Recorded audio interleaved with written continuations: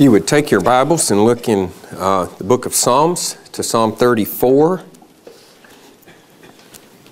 It is a psalm of David, and would you stand with me and we'll read this psalm together, please.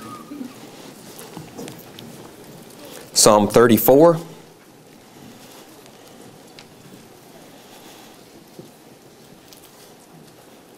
The scripture says of David, when he changed his behavior before Abimelech, so that he drove him out and he went away. I will bless the Lord at all times. His praise shall continually be in my mouth. My soul makes its boast in the Lord. Let the humble hear and be glad. Oh, magnify the Lord with me, and let us exalt His name together. I sought the Lord, and He answered me and delivered me from all my fears. Those who look to Him are radiant, and their faces shall never be ashamed. The poor man cried, and the Lord heard him and saved him out of all his troubles. The angel of the Lord encamps around those who fear Him and delivers them. Oh, taste and see that the Lord is good. Blessed is the man who takes refuge in Him. Oh, fear the Lord, you His saints, for those who fear Him have no lack. The young lions suffer want and hunger, but those who seek the Lord lack no good thing. Come, O children, listen to me. I will teach you the fear of the Lord. What man is there who desires life and loves many days, that he may see good? Keep your tongue from evil. Keep your lips from speaking deceit. Turn away from evil and do good. Seek peace and pursue it. The eyes of the Lord are toward the righteous, and His ears toward their cry. The face of the Lord is against those who do evil, to cut off the memory of them from the earth. When the righteous cry for help, the Lord hears and delivers them out of all their troubles. The Lord is near to the brokenhearted and saves the crushed in spirit. Many are the afflictions of the righteous, but the Lord delivers him out of them all. He keeps all his bones. Not one of them is broken. Affliction will slay the wicked, and those who hate the righteous will be condemned. The Lord redeems the life of His servants. None of those who take refuge in Him will be condemned. Let's pray together.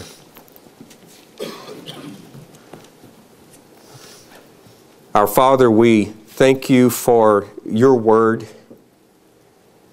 that stands eternally. May we receive it this morning as the Word of God. May our hearts be changed. May faith be excited and expanded within us. May we see Your glories more clearly. And may You be exalted among us. So we ask Your blessing upon the reading and the preaching of Your word. And we pray in Jesus' name, amen. You may be seated.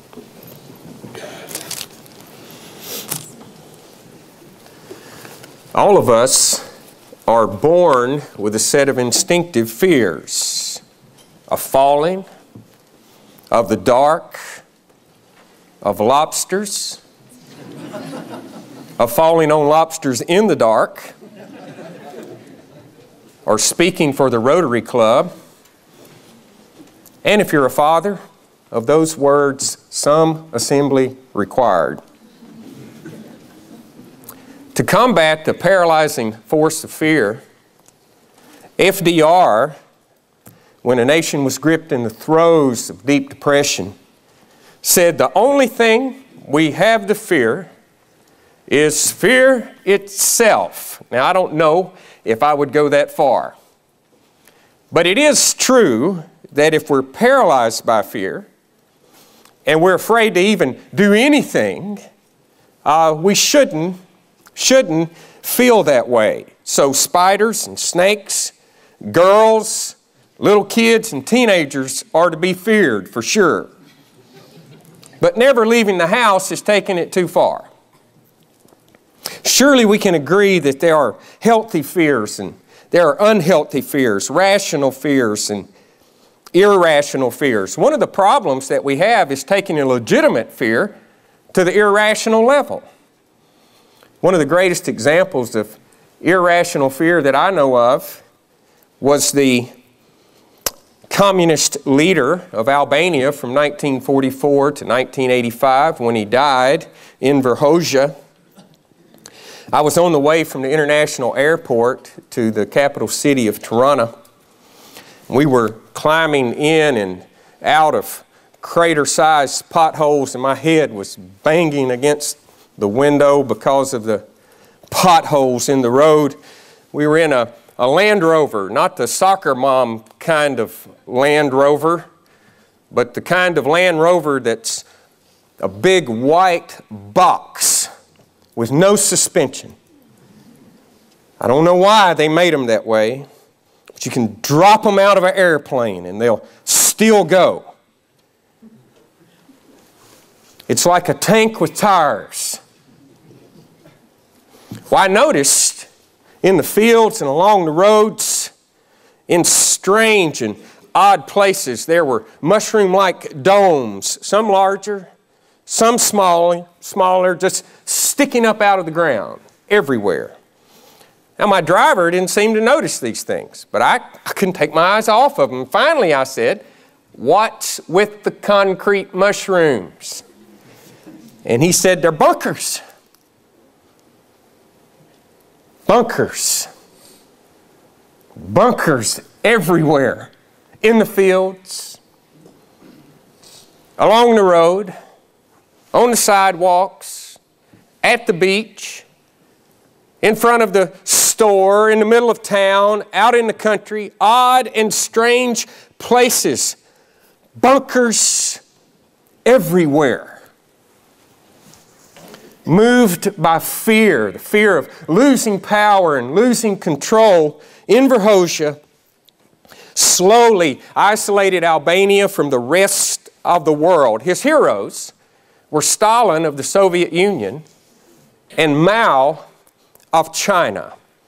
One by one, because of his lack of trust that was moved by fear, he eliminated every ally that he had. Yugoslavia, the Soviet Union, and China, making Albania the most isolated country in all of Europe. He was convinced that the United States or Yugoslavia or the Soviet Union or all of them together would attack Albania. And so he led a nation of 3 million people at the height of its population to build 750,000 bunkers in a little country that big. Bunkers everywhere. Do the math. 3 million people, 750,000 bunkers. It kind of reminded me of being a kid in elementary school during the Cold War. Our schools were designated nuclear fallout shelters. And occasionally, we would have this drill in the case of nuclear attack where we would get under our desk.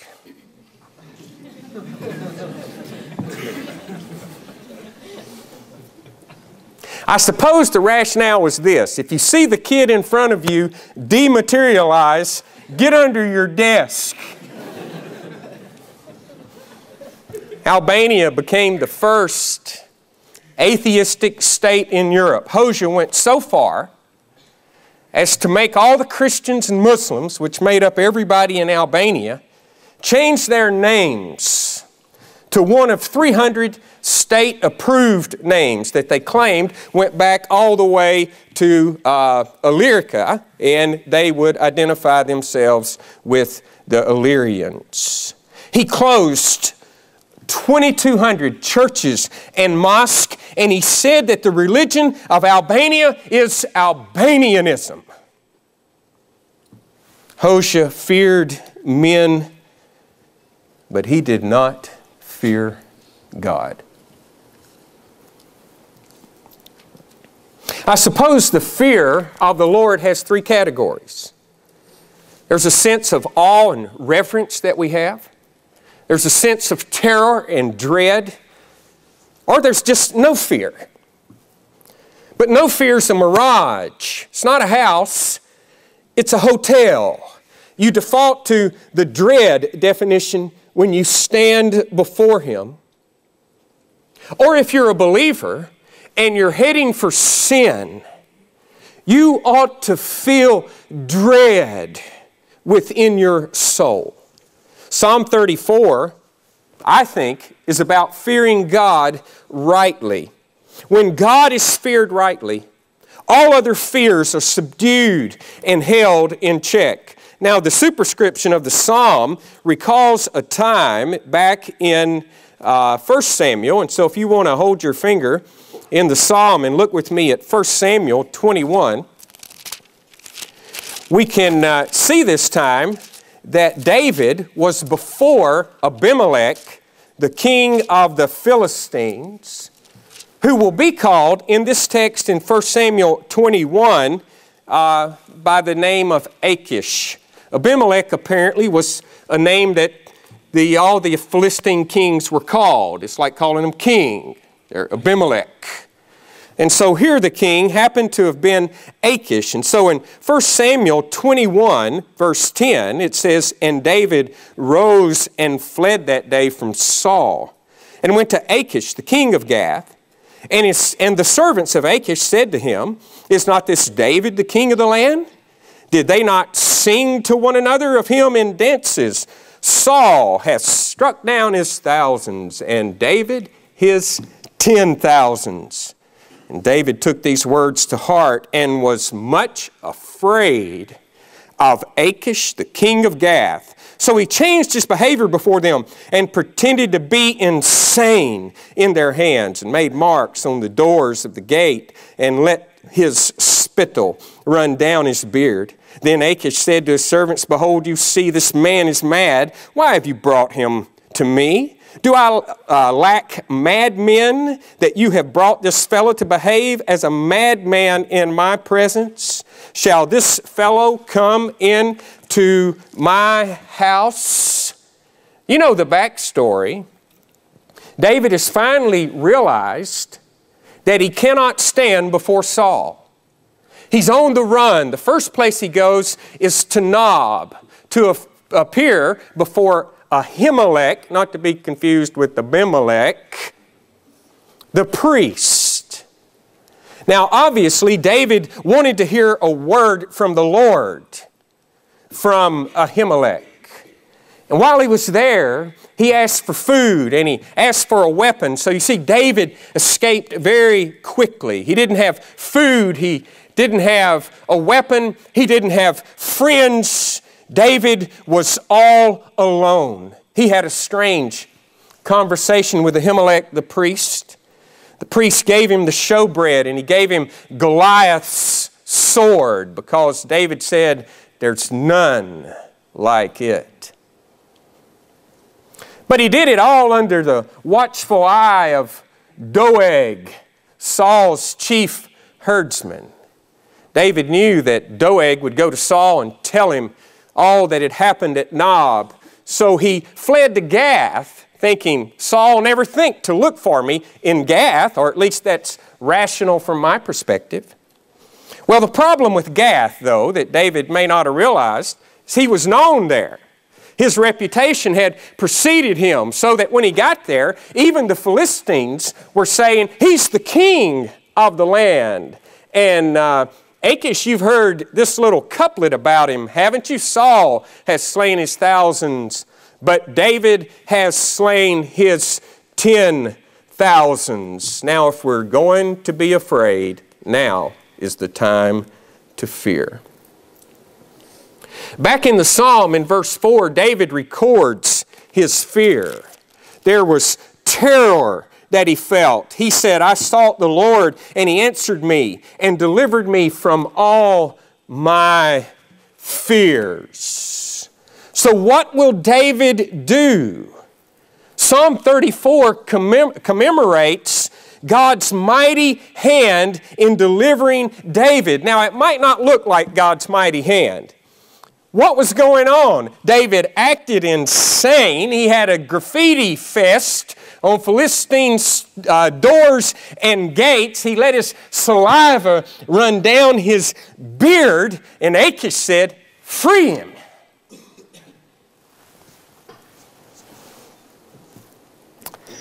The problem with us is we want God to move powerfully in our lives, but we've already figured out what it has to look like.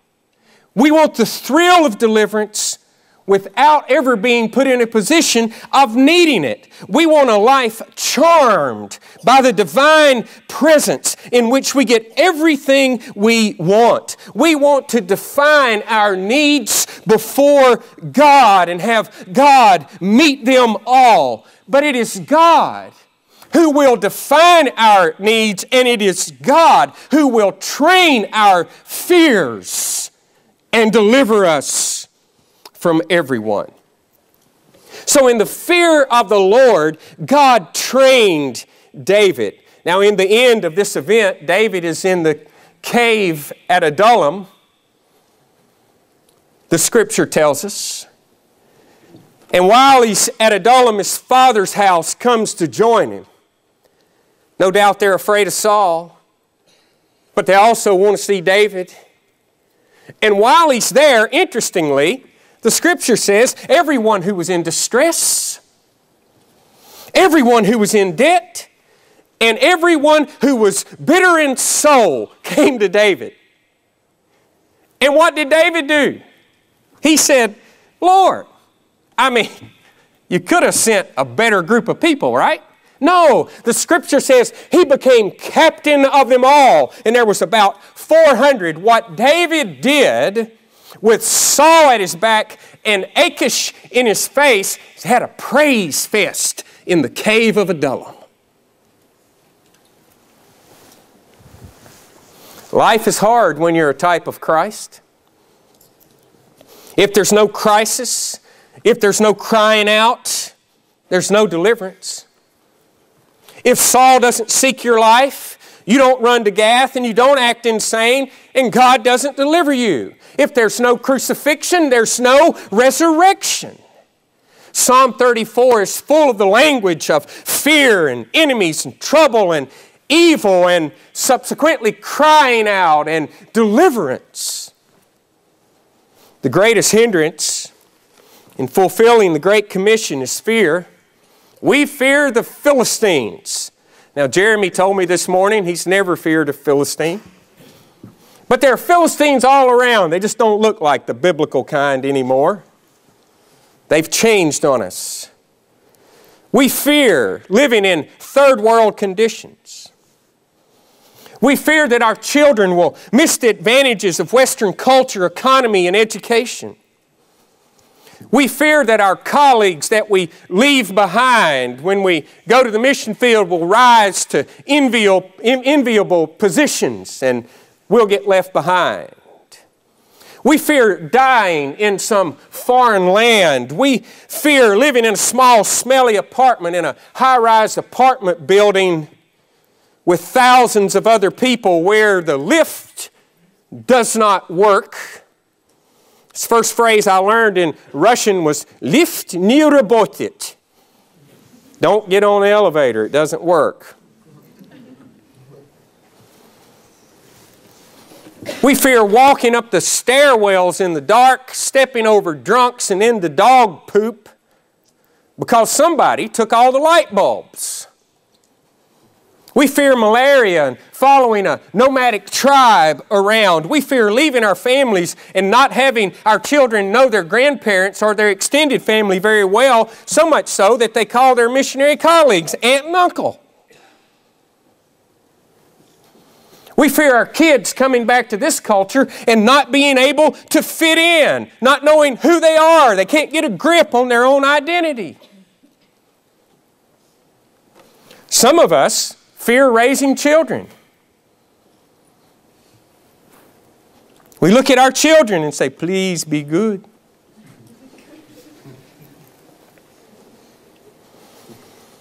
Some of us fear getting married. We don't know if the person's right. We don't know if we'll be happy. We don't know if they'll abandon us. We fear a career. Well, it could be that in our lives, what it is, we're not being careful. We're just being outright fearful. Our problem is we fear the immediate more than the eternal. It could be that what God is doing is putting us in situations so that He can tame our fears. Fear is not a value system in Western culture, yet we're the biggest afraid cats in the whole world. You might be afraid if you wear clothes with the logo, no fear. We're afraid of being psychologically damaged by fear. Let it sink in. But in some cultures, fear is a value. It's taught and it's learned. It's a legitimate motivation. And in the Bible, fear is a value. It carries both the idea of dread and the idea of awe and reverence. It has a meaning of awestruck reverence or trembling, tormenting dread. In the context of impending persecution, as a result of being sent out by Christ to engage the world with the gospel, Jesus said this to His disciples, "So have no fear of them. Do not fear those who kill the body but cannot kill the soul. Rather fear Him who can destroy both soul and body in hell." Don't fear the Philistines. Fear God. If we fear God rightly, our fear of the Philistines will diminish. So in Psalm 34, the psalmist instructs us in the fear of the Lord. And it's like he puts two genres of psalms together. One of praise and worship or thanksgiving. And then one of wisdom that highlights especially the idea of the fear of the Lord. It is as though the psalmist is saying that in the fear of the Lord, worship God. The fear of the Lord, the wise man said, is the beginning of knowledge. It's the foundation for knowing anything rightly. And so I want you to see in this psalm how the fear of the Lord shapes the people of God. How the fear of the Lord shapes the people of God. First, the fear of the Lord, says David, produces awestruck praise in God's people. Because the fear of the Lord is the beginning of the knowledge of God, it produces praise. You can see that in the first three verses of the psalm. It starts out on a high note. David is praising the Lord. He's praising Him continuously. And you'll notice that he says in verse 2, "Let the humble hear and be glad. Let the one who is weak and powerless fear the Lord and be glad and offer Him awestruck praise." Now David, when he boasts in the Lord in verse 2, he's not boasting because of his grand acting ability before the Philistines, but rather he's boasting in the fact that he was weak and powerless and God delivered him. God is calling us out of our make-believe world where we're in control and we're insulated from evil and bad. You may think this morning that you can handle that addiction. Maybe you're confident that you know how to be faithful to your spouse. Maybe you think you have all the future worked out, but I don't hear any weakness in that kind of thinking. I don't see the fear of God in it.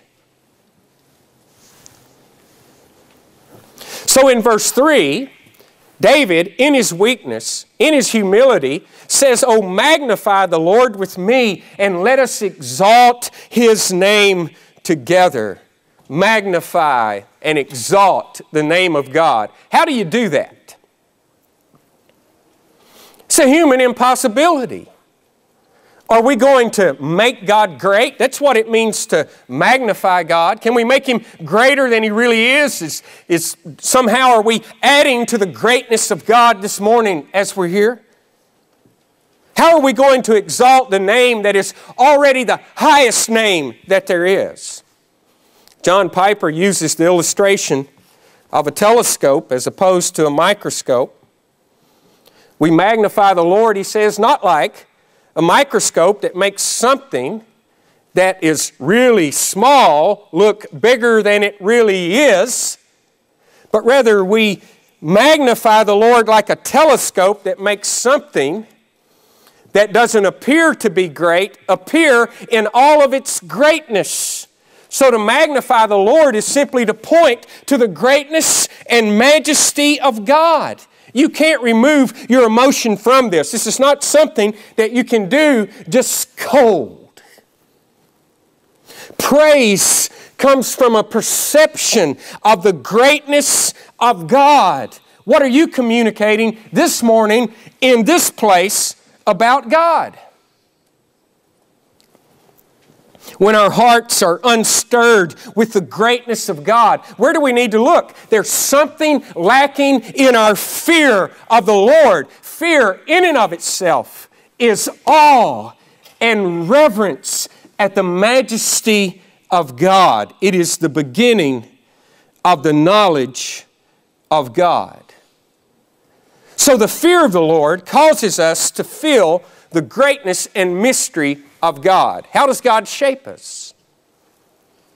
Secondly, the fear of the Lord shapes us in that the fear of the Lord leads us to cry out to God in times of trouble instead of relying on our own resources. Now you can see this in verses 4 through 7. David says, "I sought the Lord," in verse 4, "and He answered me and delivered me from all of my fears." Look at verse 6. He says, "This poor man cried." That is a self-testimony. He's saying, this man, utterly without resources. Think about it for just a moment. Wouldn't it have been the logical thing for the Philistines to do? To take Goliath's sword and maybe cut David's head off with it? If you're going to the Philistines, you may not want to carry Goliath's sword with you. Could be a giveaway. But they set him free. He was resourceless. Before the Philistines, what could he do? He cried out to the Lord. And what did he find out when he cried out to the Lord? He said, "Those who look to Him are radiant, and their faces shall never be ashamed." And look in verse 7. "The angel of the Lord encamps around those who fears Him and delivers them." David feigned insanity. He let his spit run down in his beard. Isn't that just an awful thought? It is. But what did God do? He changed His countenance from insanity to writing Psalm 34. David, in all of his resourcelessness, saw the angel of the Lord was encamping around about him. The angel of the Lord is the Lord himself. You see this appearance of the angel of the Lord in different places in the Old Testament, before Abraham and Jacob and Joshua and many other occasions. In the New Testament, you see Jesus. And what do you see Jesus doing? He converts the persecutor, Saul, and he stands to receive the persecuted Stephen into glory. So it's plain to see, it was plain to see on the countenance of both Paul and Stephen that they had seen Jesus.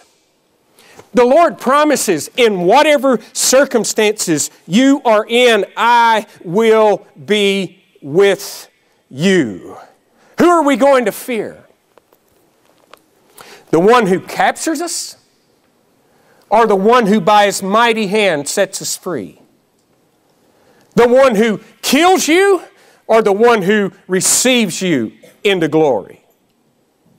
The fear of the Lord shapes us by teaching us to cry out to God in times of trouble. The fear of the Lord also shapes us in realizing that the fear of the Lord is an evangelical expression, an experience of the goodness of God, and it leads us to compel others to fear Him too. So when we get to verses 8 through 10, you have the missiological implications of the fear of the Lord. Notice what David says, "Oh, taste and see that the Lord is good." That's an invitation to taste and to see. It is the language of conversion. Taste and see, experience God, and realize that God is good. Notice he equates the tasting and seeing in verse 8 with the fear of the Lord in verse 9. "Oh, fear the Lord, you His saints, for those who fear Him have no lack." The awe and reverence implied by the fear of the Lord create the very context in our hearts for spiritual and moral development as a believer. So what you discover when you see and taste, or when you are in awe and reverence of God, is you discover the very goodness of God, you discover the very blessing of God, and you discover that you'll never lack any good thing.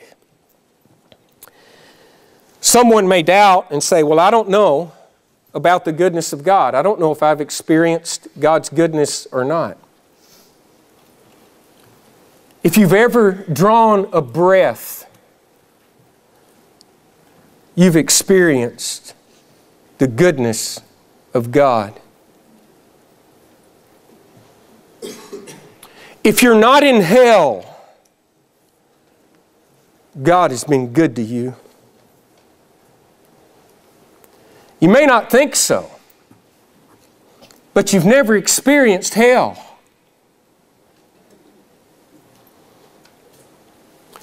Because of the Lord's goodness, those who fear Him will never lack anything.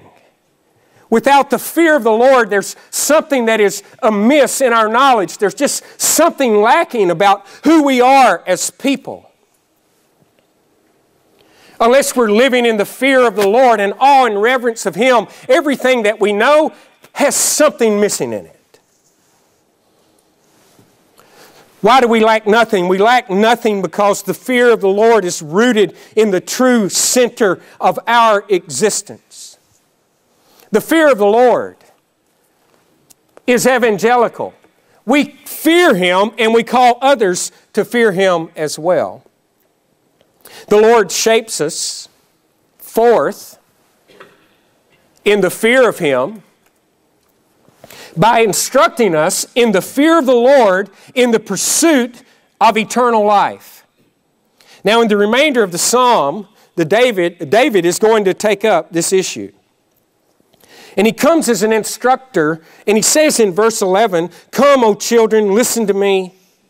I will teach you the fear of the Lord. What man is there who desires life and loves many days, that he may see good?" The fear of the Lord shapes, David says, the speech and the deeds of those who fear Him in verses 13 and 14. I think this psalm helps us understand David's approach to Saul. You have to think about it. For years, David fled Saul. Saul lost the kingdom right out of the starting gate. Yet the book of Acts tells us that he reigned 40 years. David, in that time, though he had been anointed by Samuel, though the Spirit of God was upon him, sustained Saul in his downward spiral. He hid from Saul and refrained from killing Saul. Saul was on a path of self-destruction. I mean, have you ever wondered what in the world was going on? I think this impacts the idea of living in awe and reverence before God. David was acting in the fear of the Lord. And I know the text says he wouldn't touch God's anointed, but it doesn't answer the question why. It's simply because David was God's grace to Saul. Even when the house of Saul finally fell and the kingdom was united under David, the first thing David did was decree, "Is there any left of the house of Saul, that I may show the kindness of God to him?" So the fear of the Lord, David says, instructs us in the pursuit of eternal life. That is, God's people, as a result of meeting God in the grace and power of Christ, are going to be shaped. It's going to make a difference in their lives. So David outlines here the difference that meeting Christ makes. And so he's going to tell us, I think, 4 things about the pursuit of eternal life. In verses 13 and 14, he tells us that the fear of the Lord teaches us to pursue goodness and peace. Notice what he says in these verses. "Keep your tongue from evil and your lips from speaking deceit. Turn away from evil and do good. Seek peace and pursue it." Simon Peter gave these words their ultimate meaning over in 1 Peter. So if you want to look at 1 Peter with me, the text that Tim read, not the Tim that text read, but the text that Tim read this morning, in 1 Peter chapter 3, Peter is talking about, I think, builds this text around Psalm 34, because all the way over in chapter 2, verse 3, he brings up verse 8 and says, "If indeed you have tasted that the Lord is good," which is a synonym for if you have experienced the grace of God in salvation, it will show up in your life. And then he comes all the way over to chapter 3, verse 8, 9, 10, and on through 12. And he grabs hold of that one more time. And he talks about our relationship to one another. And he says, "Finally, all of you have unity of mind, sympathy, brotherly love, a tender heart, a humble mind. Do not repay evil for evil or reviling for reviling, but on the contrary, bless. For to this you were called, that you might obtain a blessing." Now notice the words of the psalm. "For whoever desires to love life and see good days, Let him keep his tongue from evil and his lips from speaking deceit. This is the language of conversion. So ultimately, the reference is to eternal life and how that heartfelt trust in Christ shapes our lives. Peter's saying that we're shaped by our relationship to Christ, not by the evil we experience in this life. It is the crowning mark of the people of God. There are two things that hinder the advance of the gospel. I think they're captured in this text in 1 Peter. One is division in the body of Christ. Division destroys our witness in the gospel. The one place on the planet, says Simon Peter, that peace ought to reign is in the family of God. Division is never the work of the Spirit of God, but rather unity, brotherly love, sympathy, a tender heart, a humble mind. You want to know where the manifestation of the Spirit of God is among us? It's among us in brotherly love, unity of mind, a tender heart, compassion toward one another. How else do you explain those realities? A second hindrance to the gospel is when we repay evil for evil. David didn't repay evil for evil. Peter cites the example of Christ when he was reviled. In 1 Peter chapter 2, verse 23, he did not revile in return. When he suffered, he did not threaten, but he continued entrusting himself to him who judges justly. We can't take the gospel to the nations and repay evil for evil. We can't take the gospel to the nations without suffering unjustly. We're called to this. This is what Peter says in verse 9 of his text. For to this you were called. Why? To show that you've been shaped by the grace of God. So the fear of the Lord teaches us to pursue goodness and peace. The fear of the Lord also teaches us that God hears and sees us when we bear His reproach. Look at verses 15 and 16. The eyes of the Lord are toward the righteous, and His ears toward their cry. The face of the Lord is against those who do evil, to cut off the memory of them from the earth. David's life was characterized by the fear of the Lord. He realized that there was no place where he was beyond divine scrutiny. The eyes of the Lord are toward the righteous. And there's no place where an evil man escapes the gaze of God. His eye is upon them in order to remove their memory from the earth. Powerful words in this text.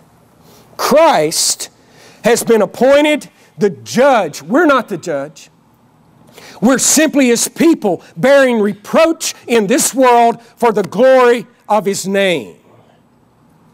God has confirmed that Christ is the judge of all the earth in that He not only gave His life on the cross, but God raised Him from the dead and through Him has appointed a day in which He'll judge the world in righteousness. The fear of the Lord in the pursuit of eternal life teaches us that we can endure hardship knowing that the Lord has a purpose in it and will deliver us unharmed. Notice what He says in verses 17 through 20. He says that when the righteous cry, the Lord hears them. He says in verse 18, the Lord is near to the brokenhearted.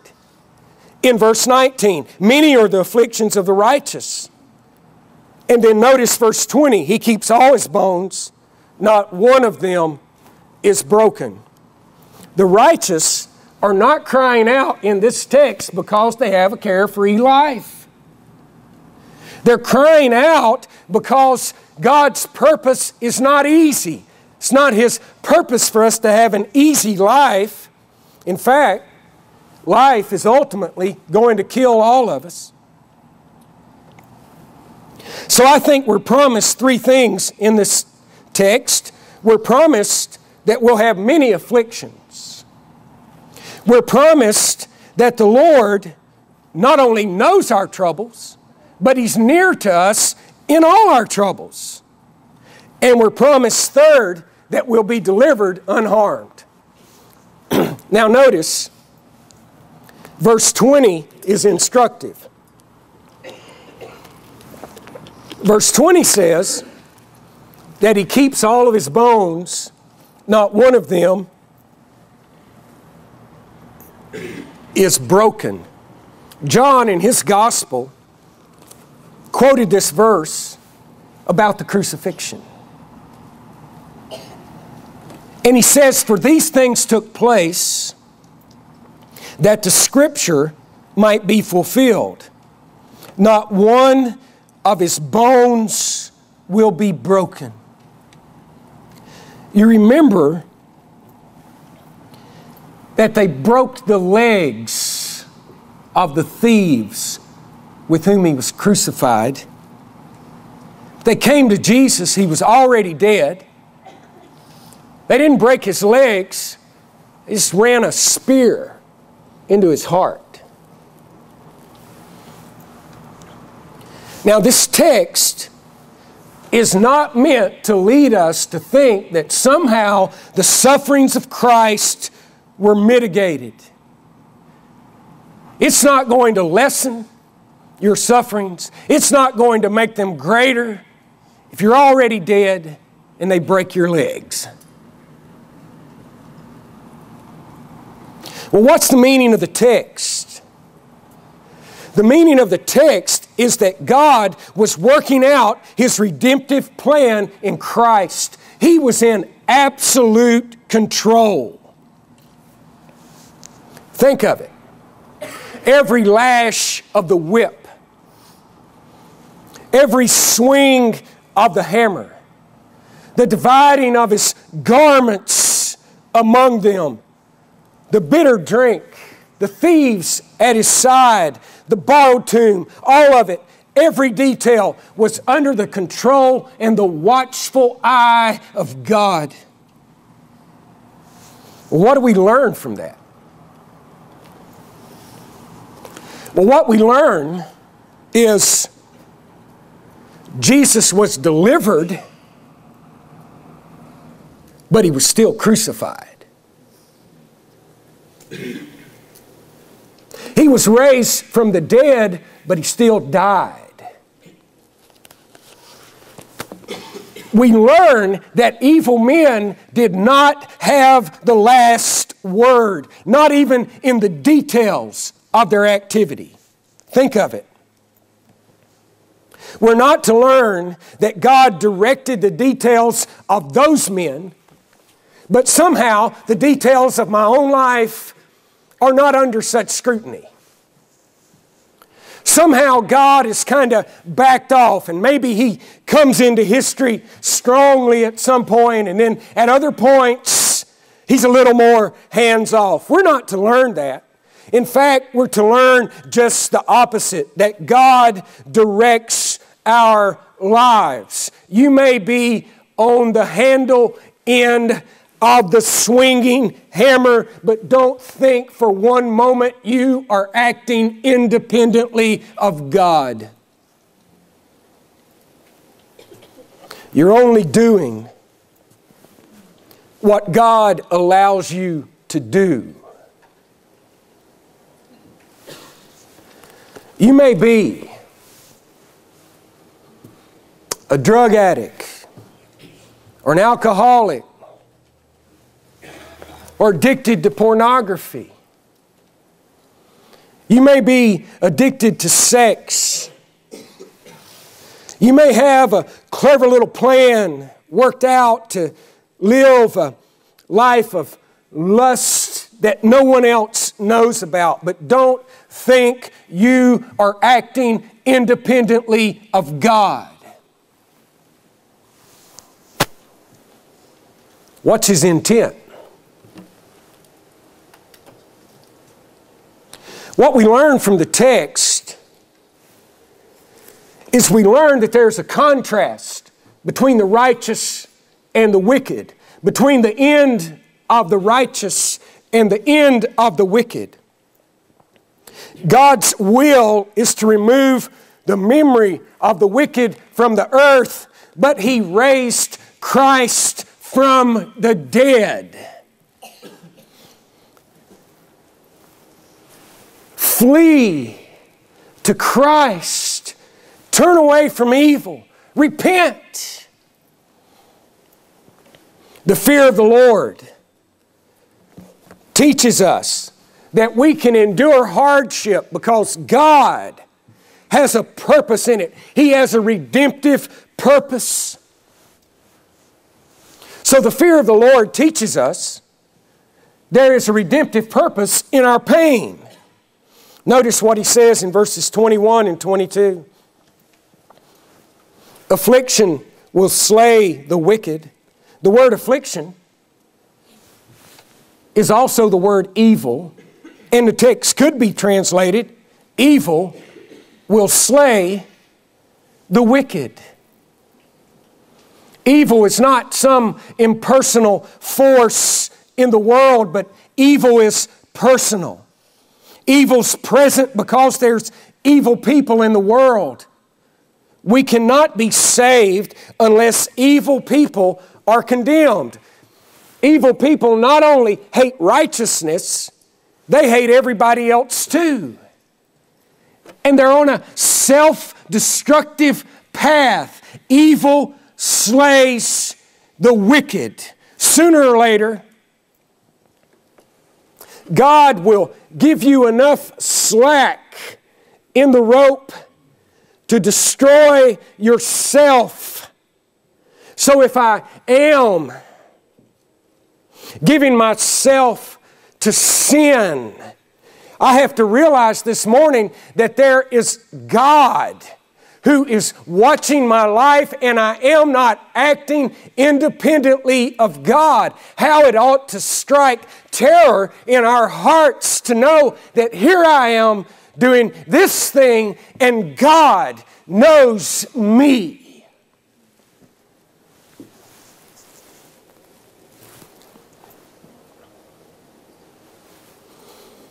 Affliction will slay the wicked.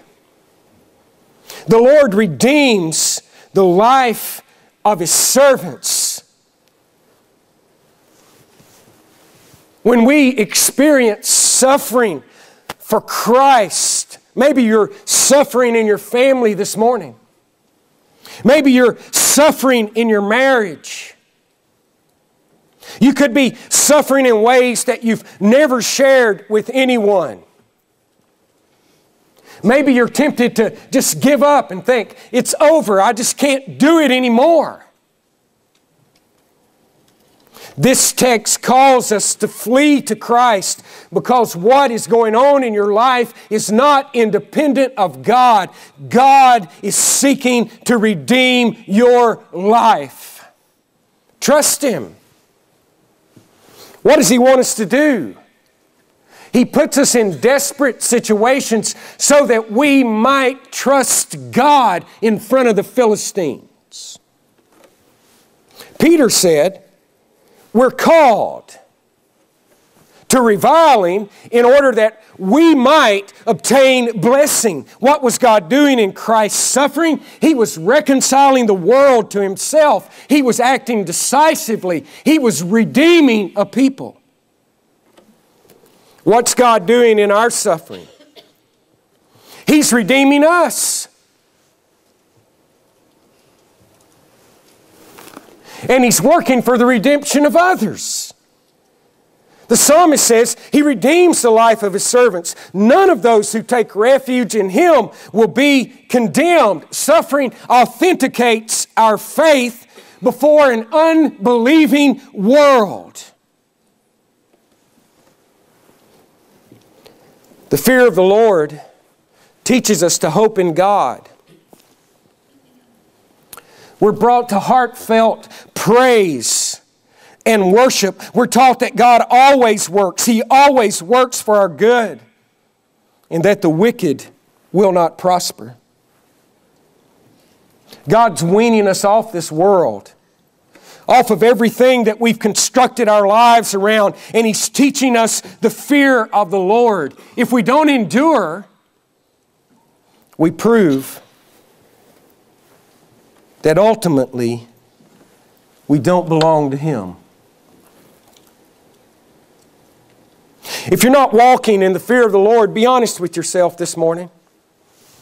There's no future in evil, really. Let's reason together for just a moment. There's no future in being wicked. There's no future in rebelling against truth, in hardening your heart against God. In fact, if you're honest, you can see that it's self-destructive.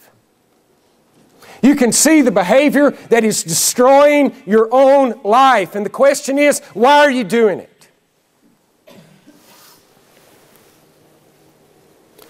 Don't think that you're in control of your life. It could be that it's simply the outworking of God's wrath. The fear of the Lord is an awesome, incredible truth. The fear of the Lord is all-filled reverence for Christ. And so this morning we're going to come to the table in the fear of the Lord. His death, His sufferings, His resurrection answer every issue of our hearts and lives. So this morning, I'm going to ask you, if you'll bow your head, and our musicians are going to come, and then we'll come to the Lord's table together.